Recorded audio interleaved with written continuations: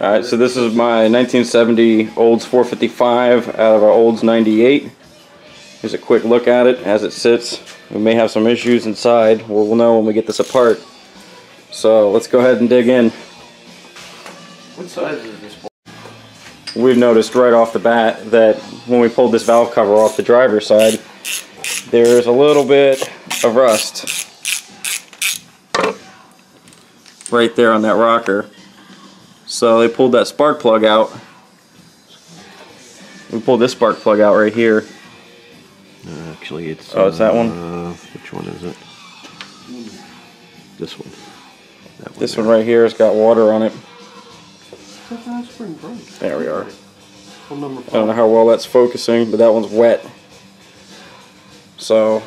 Yeah, that valve spring's broken. It looks like it might be. It's got a broken valve spring. It looks like It looks like We're it. looking at it now. Yeah. It's right there.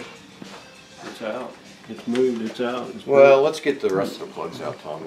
We'll spin it around because it looks This like one it's on looks a. Looks like it's big piss of blood after this one. Yeah, I need help. This thing's way heavy. Got a hold of it, Mark. Yep. Jesus. There's a whole gun. There's two tubes of silicone right there. Watch that tube there. See that? Why don't we flip this thing over? Hang on. Let me see.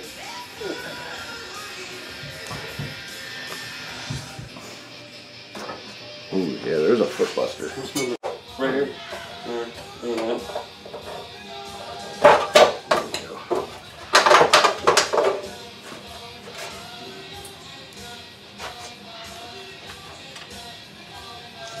Somebody's had it.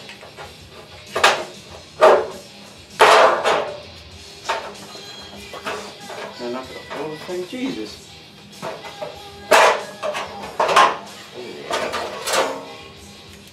It's not bad. Fuck the lap. It's like water. Oh, yeah, it's oil. It's water. There's nothing else rusty in here though. It's like sludgy. Sludgy. Get that for a second. Valley trays. Add it to the collection.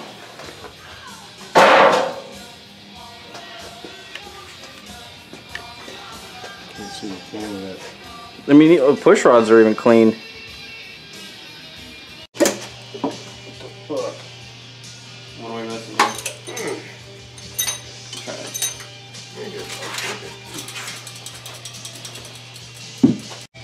This isn't a factory head gasket. No. No. I just Grab the push rods and I'm just gonna lay in here for now. yeah, bro. Rag. WD-40. I'll get some in a second. PB Blaster working good? yeah. Yeah, let me get this, bring the camera over here. Hang on.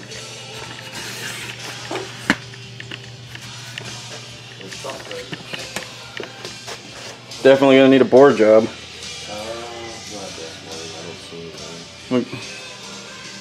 That's not good. And it's not factory head gaskets. These heads have been off. These are Felpros. Yep.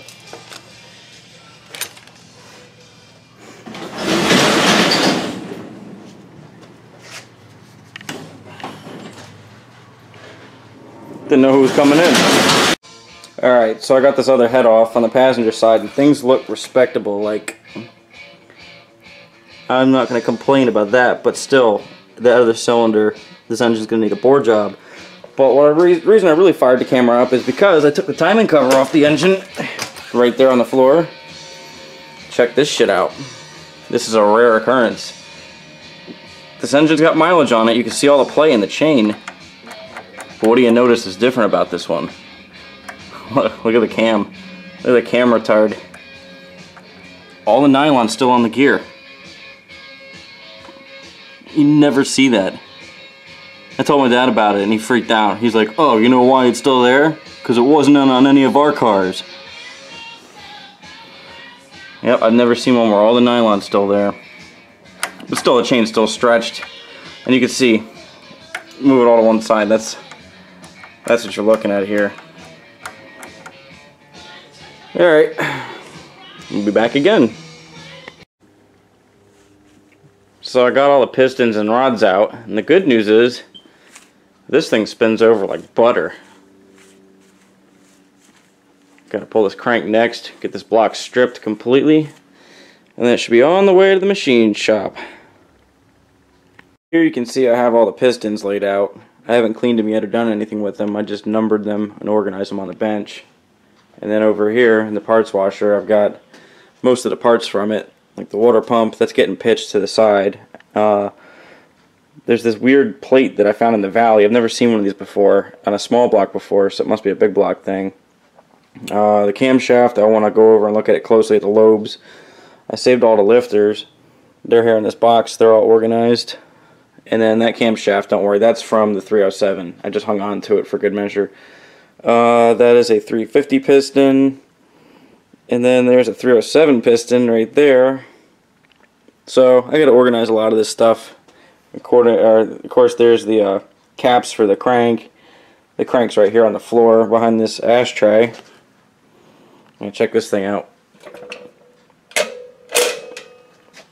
The crank's in really good shape. I'm probably going to have it polished anyway. I could get away without polishing it, I think, but it looks pretty good.